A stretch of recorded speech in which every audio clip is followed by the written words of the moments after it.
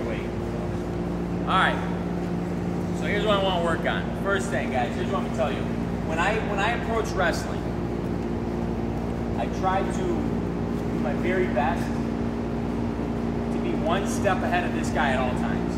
I always want to be one step ahead. He's always chasing or reacting to what I do, and it's part of the game.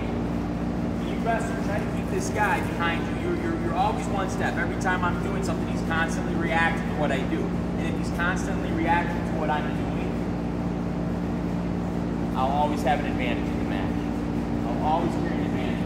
And as we're wrestling and he's constantly reacting to the positions I'm putting him in, there's only so many things that he can do to defend. And if you guys can capture those things that he's doing to defend, you'll carry a huge advantage. And I'm going to show you what I mean. Right? And so we start talking about setups. Me and Matt here. Let's come over here. Get your stance for me. Let me see how that looks. Sure. I like it. All right, so me and Matt are in a wrestling match. I mean, we line up, we shake hands, ref blows a whistle, right? What's the first thing I do? And so here's what I do. Guys, everything I do is to make Matt react to me, right?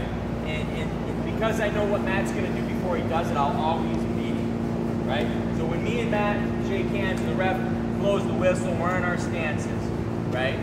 We're in our stances. Here's what I'm doing. My wrestling stance, here's my first setup we're going to talk about. Typically, when I'm in my wrestling stance, my lead leg, say majority of you have a lead leg.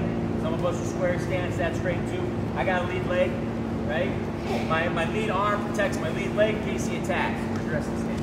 Right? So my lead leg protects my lead arm. Lead arm protects my lead leg. Yeah? I don't want to reach, same arm, same leg. At this level, we really open ourselves up. So, I'm constantly with my lead leg. Got my lead arm protecting my lead leg. Here's what I'm doing. My first contact, we shake hands. When we do this, I want you guys to start with the handshake. Shake hands. Because it'll get your minds into how I'm going to approach this. We shake hands. Lead arm protects lead leg. Ref blows the whistle. Opposite arm. Here's my strike arm. Here's my club arm here. Right here. Right? So here's what this drill looks like. Lead arm protects lead leg. We shake hands. Ref blows the whistle. Opposite arm is attacking. The opposite arm is striking. This is how I want to make contact. Right here. Alright? Now here's what I'm telling you. I'm showing you this to tell you that. Whenever I make contact, I give this man two choices. Two choices this man has. Right? Here it is. One choice is he does exactly what he does. 90% of the time, this man is going to do this exact thing. 90% of the time. You guys see it? He didn't even know it. Shake hands. Here, he comes here, because that's what's going to happen. I'm going to club him, he's going to club me back, and I know what he's going to do before he does it. Say it again. I know what he's going to do before he does it. That's a huge, huge advantage, right? I know what he's going to do before he does it. Alright, so first thing I want to do.